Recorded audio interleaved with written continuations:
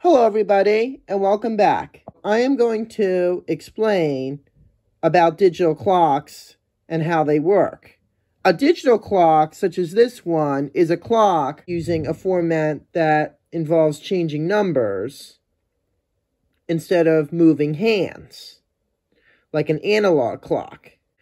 Digital clocks are becoming more and more common. You can see them in a lot of different places besides your home. Like usually you might think of a digital clock as being in your bedroom, on your nightstand, but you can also see them in places where you may expect to see analog clocks, like in schools, in hallways and classrooms. A lot of people think digital clocks are better than analog clocks because they can display the time easier. They're easier to learn since they don't have hands. We have to learn their positions relative to particular times. But without further ado, I am going to tell you all about digital clocks. Analog clocks, as we know them today, have been around since the 17th century.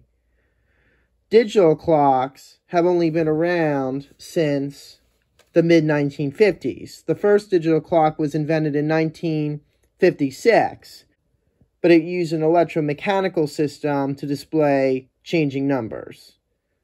The numbers would flip. There were no electronic displays back then. However, by the 1960s, I'm guessing that by the late 1960s, 7-segment displays, probably first utilizing LED technology, were developed, and this made the clocks more compact, in addition with the introduction of solid-state components such as the integrated circuit and transistor.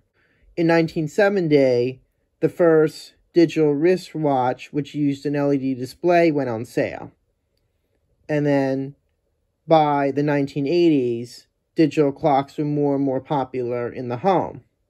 In addition, because of how compact they were incorporated into many common household devices such as microwave ovens, television sets, radios, and computers. Now, you may ask, how does a digital clock work?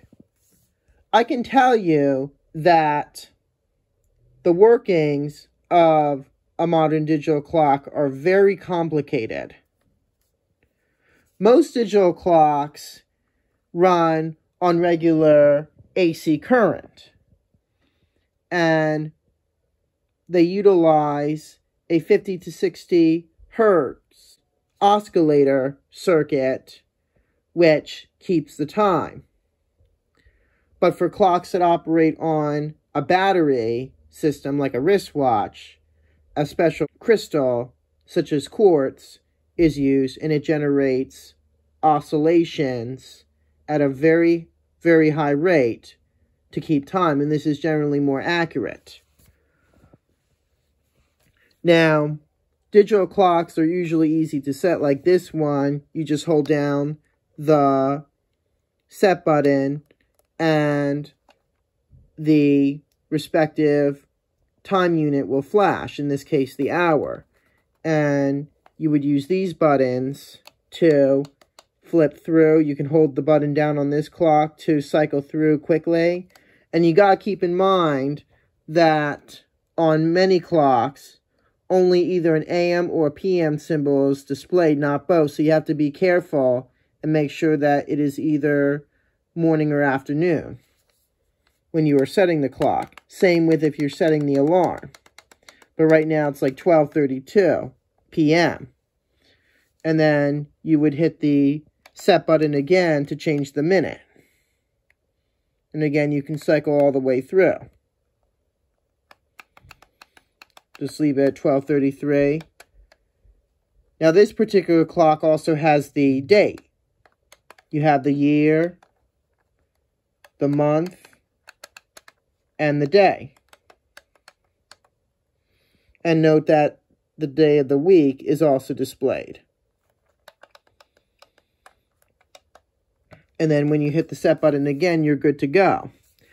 Now, if you want to set the alarm, you would hold down the alarm button. I think you would push it twice, and then the digits will start flashing to indicate whether you're changing the minute or hour. And then after you push the after you're done setting the alarm, you would hit the alarm button again, and the alarm is ready. On the back of this clock is a switch that allows you to switch the alarm on and off, and you can know whether it's set on or not with the bell symbol at the top. I'm just going to leave it off. And you can, on this particular clock, you can adjust the brightness of the display. You may want bright or you may want dim, especially in a dark room. Now, back then, digital clocks were more basic. They didn't have features such as being able to select the time zone you're in or daylight savings. If daylight savings time was here, which it isn't yet, I would just flip the switch and there it is. Now, most digital clocks don't have a built-in memory, so if they are unplugged or the power is cut off, even for a brief second, you'll have to reset the clock.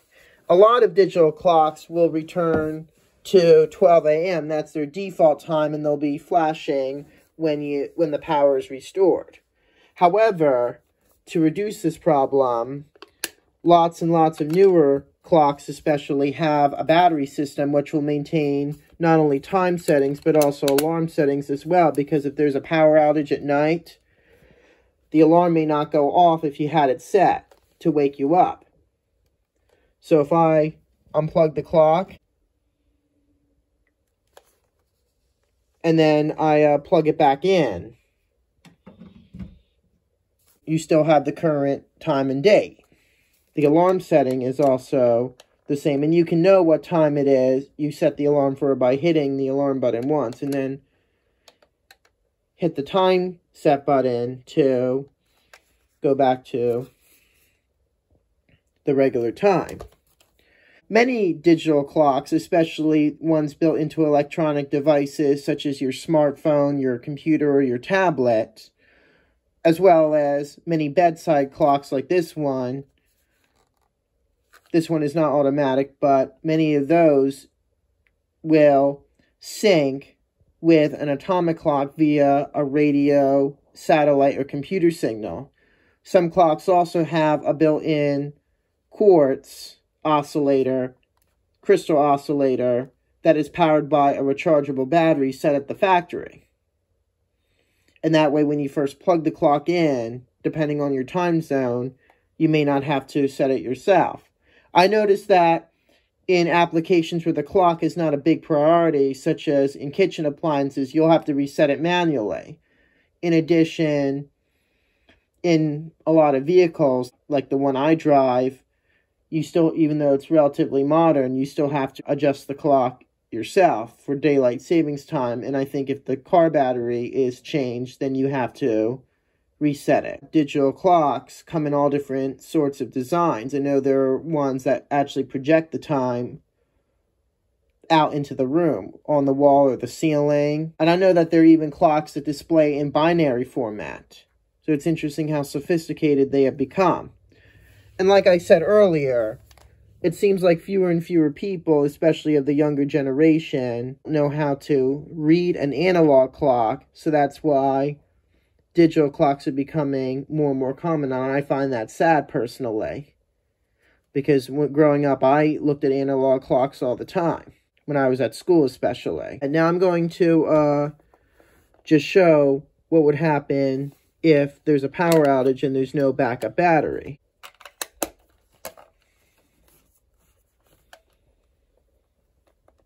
Go back to the time. If I unplug the clock, even for a brief second, you have to reset it. The default time is 3 a.m., January 1st, 2013. Thank you very much for watching this video on all about digital clocks.